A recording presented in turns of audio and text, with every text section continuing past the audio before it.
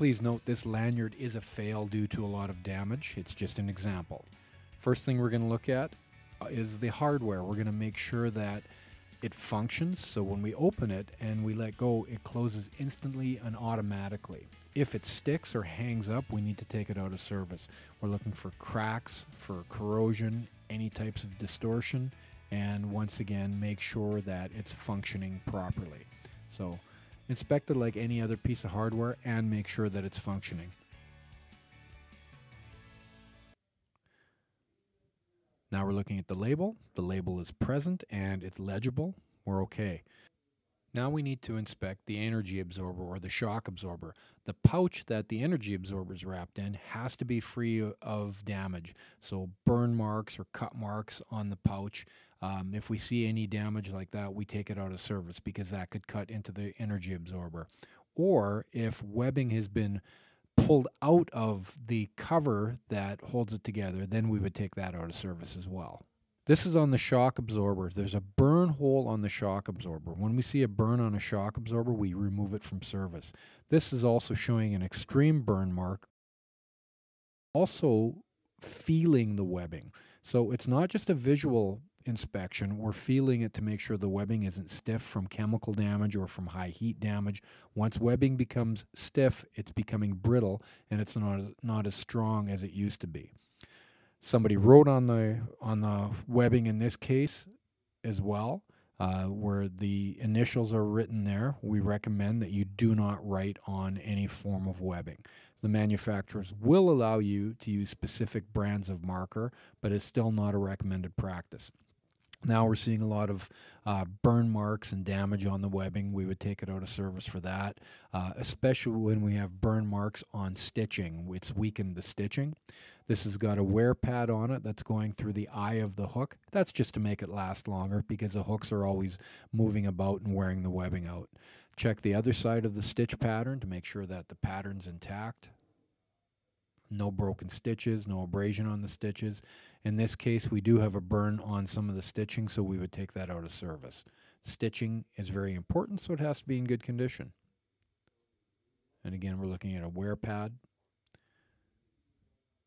The wear pads can be damaged because that's what they're for. They're to make your equipment last longer. But once we've gone through the webbing, the stitching, the labels, and the hardware, then we flip it over and we do the other side and inspect every inch of it on both sides to make sure that the piece of equipment is in good working order. So remember, we're using our eyes and we're also doing it by feel. And remember, we're looking for any signs of damage. So it could be chemical damage, we could have paint on it, we could have discoloration. Those are all forms of damage that we would take out of service. You can remove paint if it's done carefully without causing chemical damage to the webbing. And also be mindful of any broken fibers or cut fibers, cut marks, any type of damage that we see on the webbing. We need to take that out of service.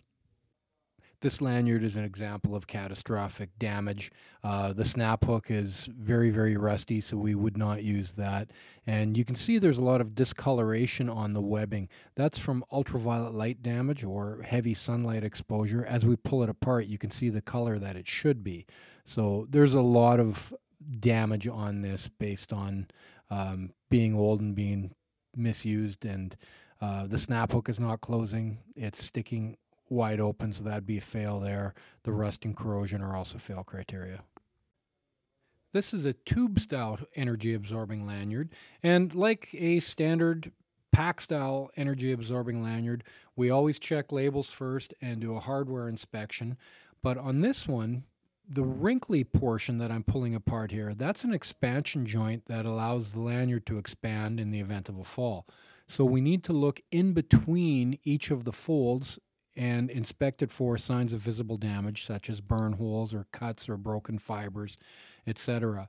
As we go through it, we will get to a portion that has a warning tag on it. The warning tag or the fall arrest indicator in this lanyard is still folded up, so it's not deployed. In the event of a fall, the lanyard will stretch out and the warning tag will deploy, and you know the lanyard has been involved in a fall, and we remove it from service immediately.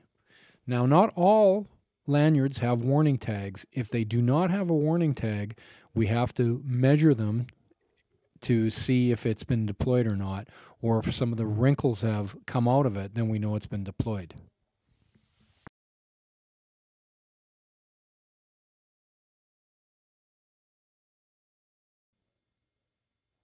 On a wire rope anchor sling, we've made sure that the label is present and legible.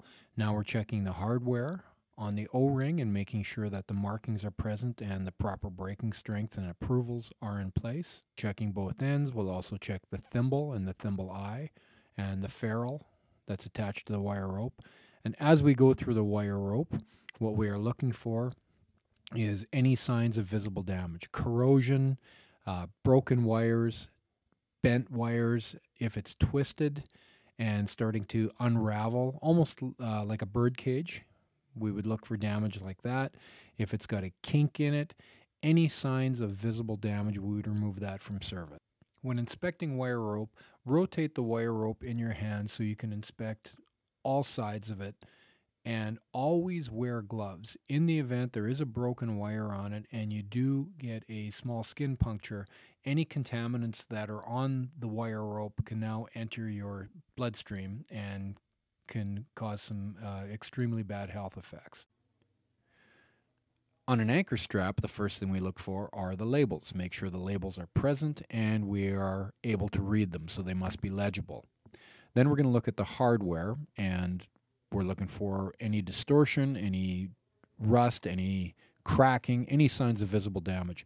This one also has a wear pad inside to make it last longer. As it's flopping back and forth inside the webbing, there's a extra wear pad in there to make the webbing last longer.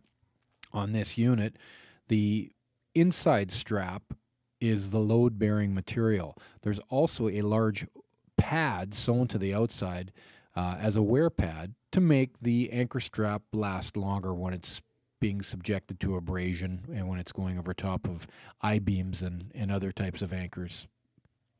The next thing we're going to look at is the stitching.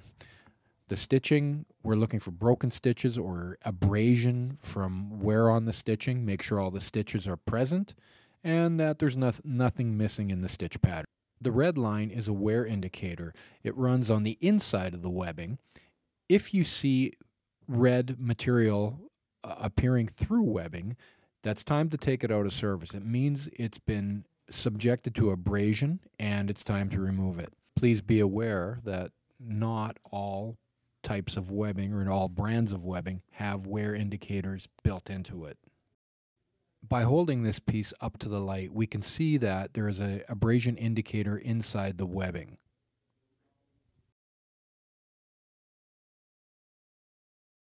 This is a beam anchor, and a beam anchor has no stitching or no webbing, so we have labels and metallic connections on this. Check the labels, make sure they're present and legible. Now we're going to go through all the hardware components. So we're looking for any forms of corrosion, any cracking, any distortion, and we're always going to check this for function and make sure the device is working the way it has been designed by the manufacturer.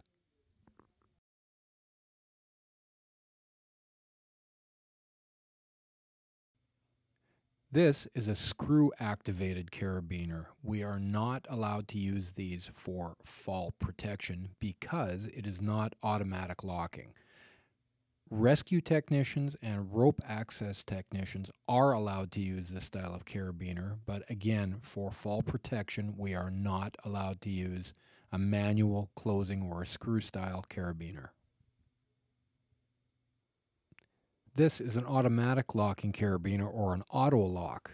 We use a quarter turn to open it. When we let go, it closes and locks automatically. And you can operate it with one hand. Now the markings are on the carabiner. It'll show the braking strength, 5,000 pounds or stronger, and the approvals such as CSA or ANSI. So they must be marked so we know that it's suitable. Those are the load-bearing points. The ends of the carabiner are the strength portions of the load-bearing point. The weak part of the carabiner is always going to be the gate. Now this one has a 3,600 pound rated gate.